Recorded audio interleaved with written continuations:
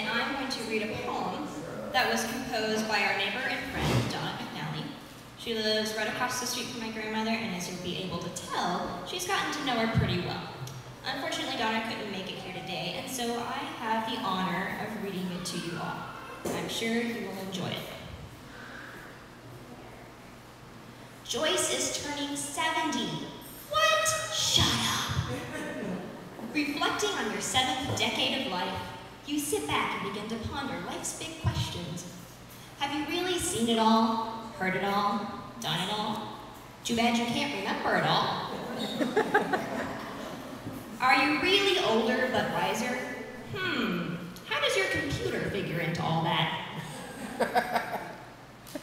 Is there really anything left to learn the hard way?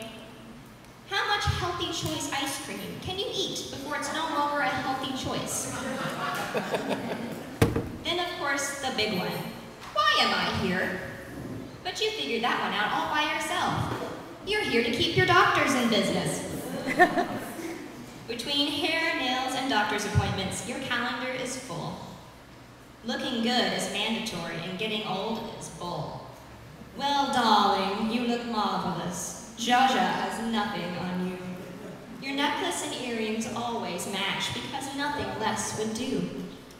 Back in the day when you were younger, it was poodle skirts, saddle shoes, and rock and roll.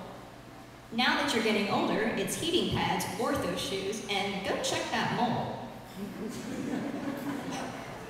What doesn't leak is drying up. Your memory has gone south. You wander aimlessly from room to room with a toothpick in your mouth. Flipping it from side to side and wondering why you're there. Finally, you get up and call, Tom! Tom! Why am I here?